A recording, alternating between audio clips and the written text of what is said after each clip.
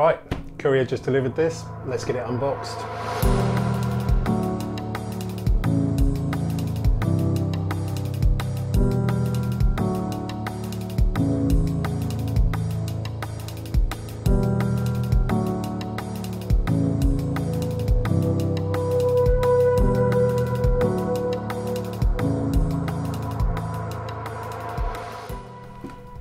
Hello, I'm Ian and I play with drones, and it's my favourite kind of day today.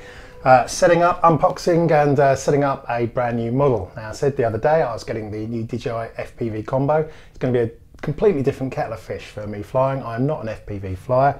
I'm not the sort of person that likes to get a soldering iron out and build drones from scratch. Absolutely fair play to those of you that do that. More patience and time than I've got. So that's why I kind of think that I'm probably the target market for DJI with this new drone. Somebody who's pretty happy flying the Mavics and the like, very happy with the video and pictures that you get from it, but just wants a little bit more excitement in the actual flying side of things. So I've gone for the combo. I've also bought the motion controller, which I'll be opening up as well. Yeah, let's get it unboxed and set up.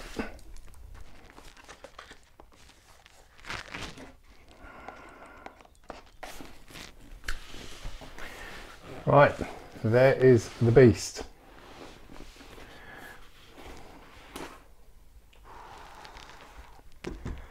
That's a heavy little bit of kit.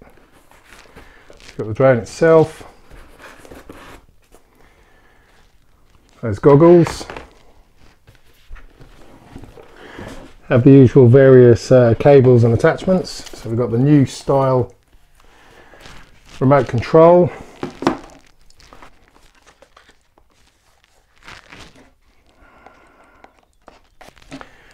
So, as we saw on the promo videos, the remote, very different to the traditional DJI remotes. This is a beast. He looks like an alien, doesn't he, really? But yeah, that is his angle. So he kind of is designed to be flying like that, I'm guessing.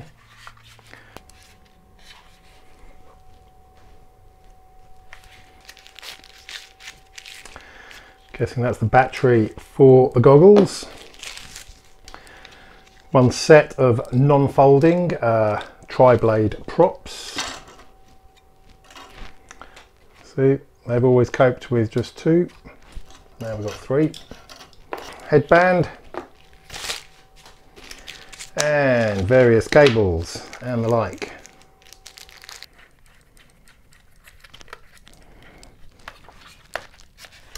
Just to complete the alien look. So there you go. With the combo, you get the drone, the new style remote, the full set of V2 goggles. You get the battery for the goggles as well. You get the set of props and a spare set of props, and a few different cables so that you can connect your phone to the goggles as well. So a friend can have a look, and also you need to do that to set it up. Separately, you get the motion controller. That has to be ordered separately, which I did because I thought it looked like quite a bit of fun.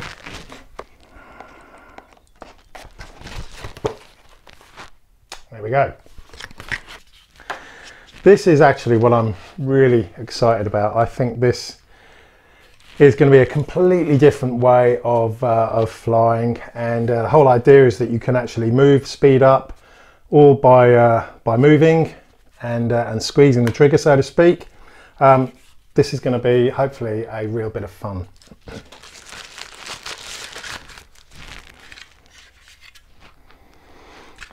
What do you reckon?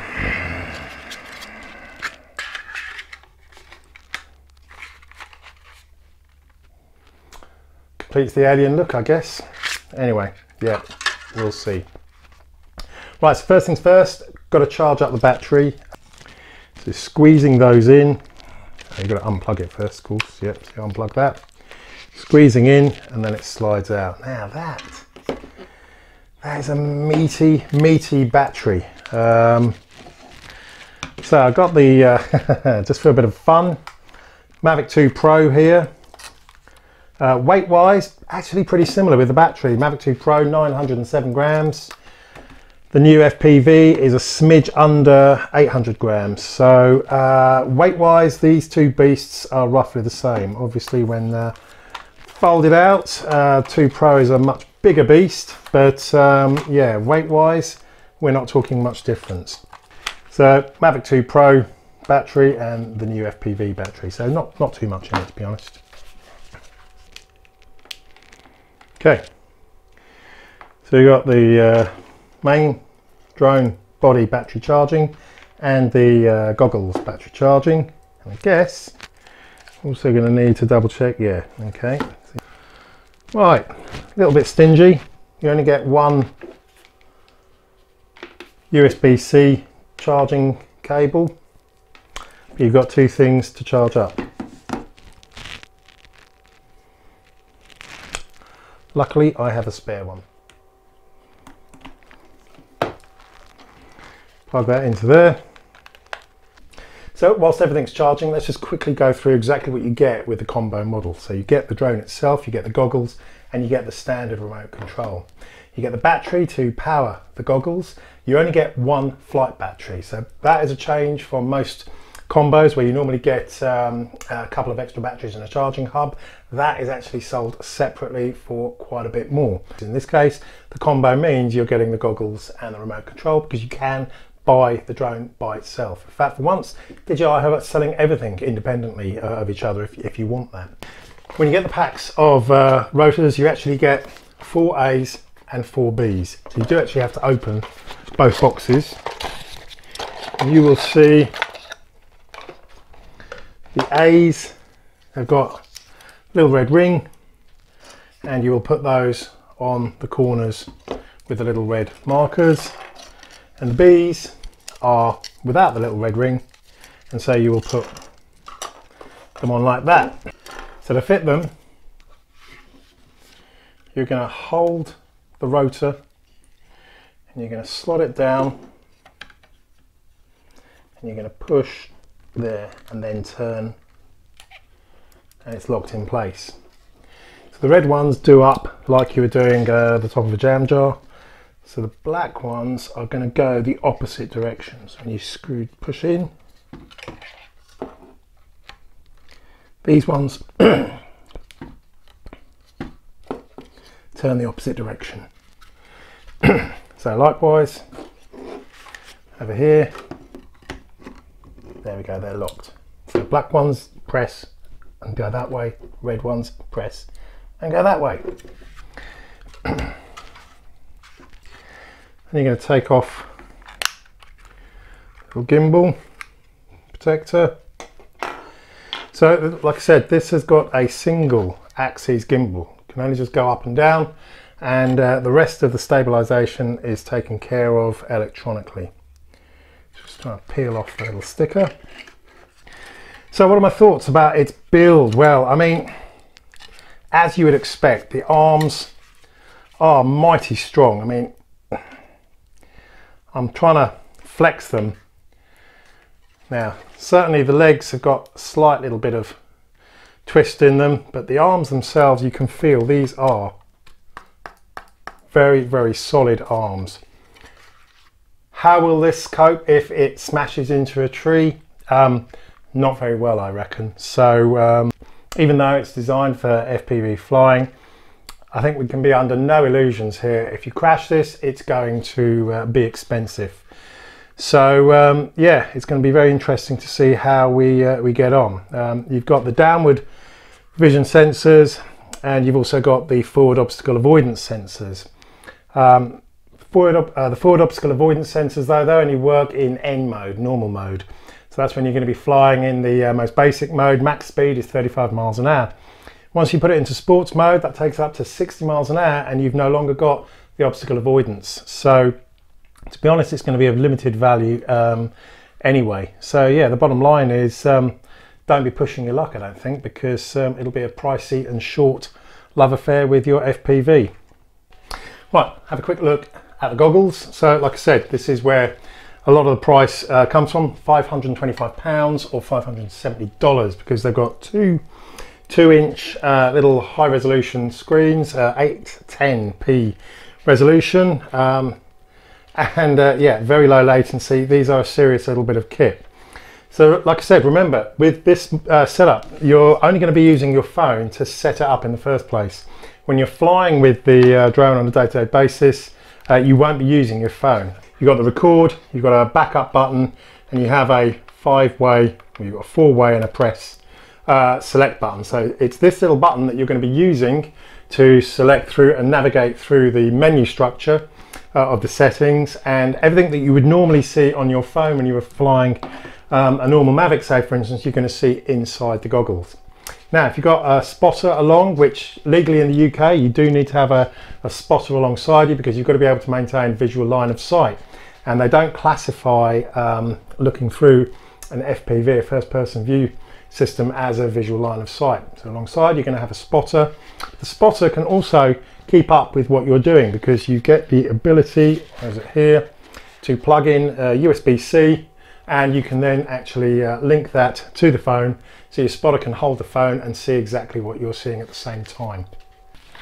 So again, when you're kind of ready, slid it on, and you can sport that sexy FPV look. Like I said, the standard remote now, very different to what we've just got used to with the Air and the Mini 2, the Air 2 rather than the Mini 2, and certainly very different from the old Mavics.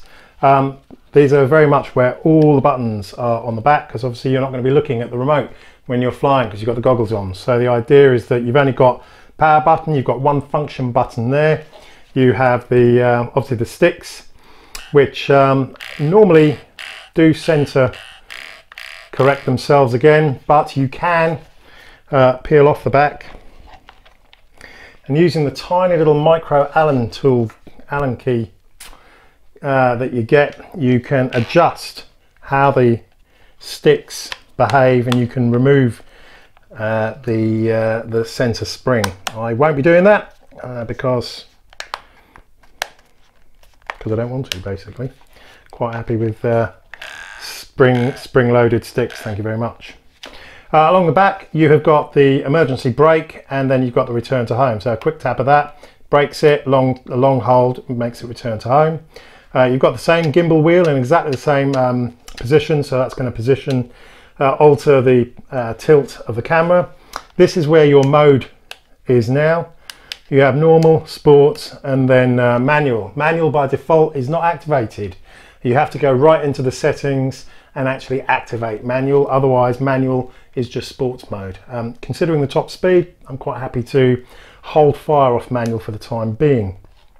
Over the right, you've got another customizable button which you can set in the settings. You've got the shutter button, so you can take a picture or you can take a video, and you've got the start stop and cruise control I read about, so I'll be interested to test that. So basically once you are going at a particular speed, you can press that and it'll carry on flying at that speed even if you take your fingers off the sticks. So that'll be a very interesting function to try out. Nowhere to fit a phone, of course. The last thing is this little lanyard thing, so you can put your little hook through and have it dangling around your neck.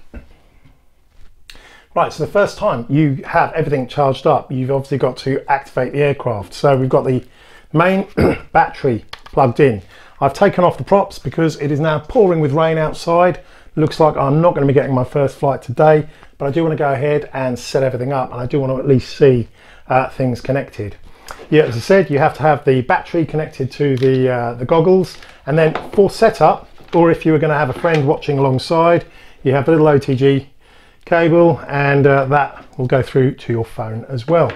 So for now, let's fire everything up first time. So you've got the usual click. Can hear that going. Let's turn on the old fly app, and then turn on the drone itself. Again, double click, the usual thing. So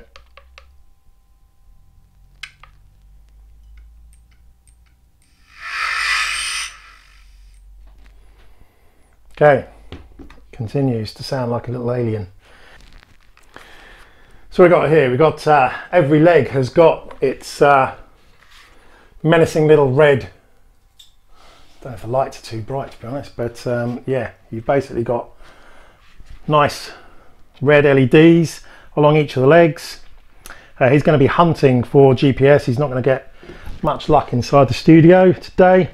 Right, so like I said, the first time that you're activating, you've got to agree to the DJI terms. If you haven't already got a DJI account, you need to go to DJI.com and just register your email address, because you need to bind that email account to the drone itself. So once you finally get past the care refresh screen and you have bound your email address or your email account, next thing we'll need to update the firmware. As ever, you need to have good internet access, so do this inside rather than out in the field. It's got to download the package, and then it will upload to the remote or the goggles or the drone as required, and it can take a good long time. It's a fairly chunky little package, and yeah, it can easily take 5-10 minutes to download and then another 10 minutes or so to upload. So I'll come back after that. So turning it on. Predator. Right, there we go. All the firmware updated. Monumentally long time to do that. Over 3/4 of an hour to update the firmware on the drone. There's also an update for the remote control itself as well. Hence, you need to have your full batteries before you start embarking on updating the firmware. Sadly, rain has very much stopped play for me today. There is no chance of me taking this outside for a first flight today, which is a real shame, because I really hoped to be getting this up. So all I can do is carry on having a little bit of a play around with the app. The app looks very similar to the normal Fly app that you would normally see on your phone. If you actually connect a phone, all you're actually going to see is the live view of the camera. So as you turn the camera around, that's what you're going to see on the phone. So the idea of obviously connecting a phone is that your spotter can keep an eye on what you're seeing as you're flying around as well. But for now, I'm not being able to actually work out how I can capture what's going on inside the goggles, and I want to be able to show you the way the app looks. Anyway, look, there you go. That's everything you get with the combo: the drone, the goggles and the remote control, battery for the goggles and a battery for the drone itself. I'm going to have a little play now, as I said, with the rest of these settings. Let me know your thoughts about the build quality and the little Predator sound each time you turn it on, which I do find a little bit funny. Anyway, I'm hoping for much better weather tomorrow. So anyway, until then, you stay safe and sane, have fun, happy flying.